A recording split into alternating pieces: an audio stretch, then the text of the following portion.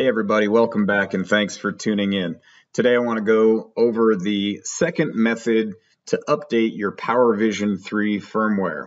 First thing we're going to want to do is make sure that we have our PowerVision 3 plugged in via USB to a Windows computer in this case,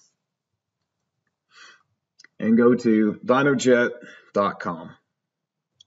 Once you're there, you're going to go ahead and hover over Support, go to Downloads,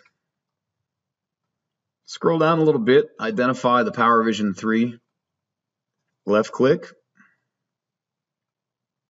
I'm going to collapse this area, and we're looking for software. I can click here or on the arrow, and we'll get a drop down. Here's the PowerVision 3 update client. Let's go ahead and download it. Using Google Chrome today as a web browser, you'll see that I have the option here to show in folder. I'm going to go ahead and do that. Now the PowerVision 3 update client, I can simply double left click. I do need to be on the internet. Obviously we just downloaded the file from our website. But the PowerVision update client also needs an internet connection to function properly. Down here, you'll get an indication of the current firmware on the device and your serial number. If an update is available, this option will be available to select. And I'm going to go ahead and left click it just once.